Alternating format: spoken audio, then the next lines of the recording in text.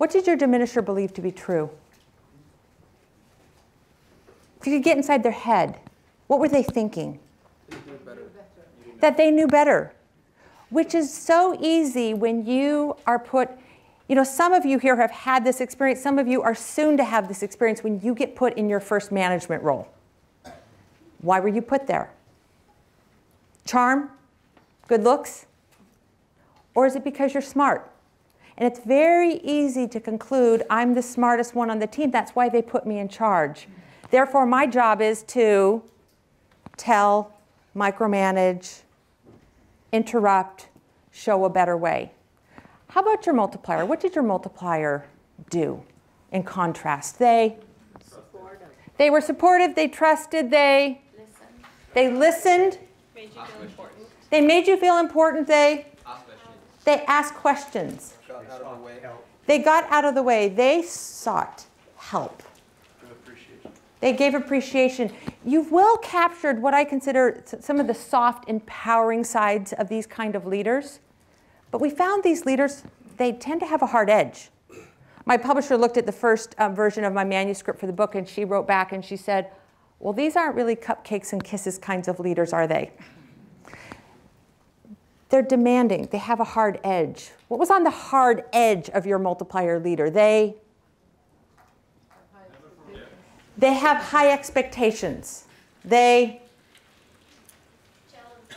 challenge. We find that they're challenging. They're leaders who have become really comfortable asking other people to be uncomfortable. They're leaders who let you squirm a little bit.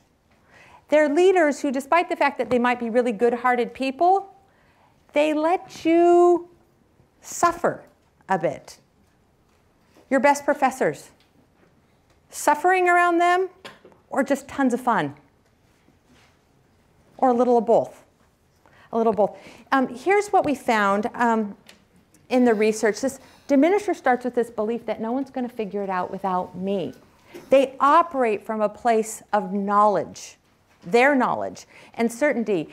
And the things that we found that they do very differently, it starts with how they manage talent. They tend to be empire builders.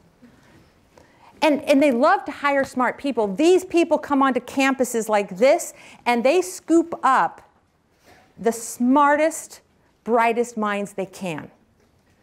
But there's a danger in this, because what do they do with them then? Often these brilliant, brilliant people become like little knickknacks in grandma's curio cabinet. Sort of there to be seen, but not well used. And you don't want a job like that. In fact, you probably want to shop for a boss or be a boss that sees talent very differently. The work environment they create, they tend to be tyrants, not yelling, chair-throwing tyrants, but creating anxiety and stress. They tend to be know-it-alls, decision makers, micromanagers. Conversely, we find they get less than half of people's capability. And the corporate world is replete with these kinds of leaders.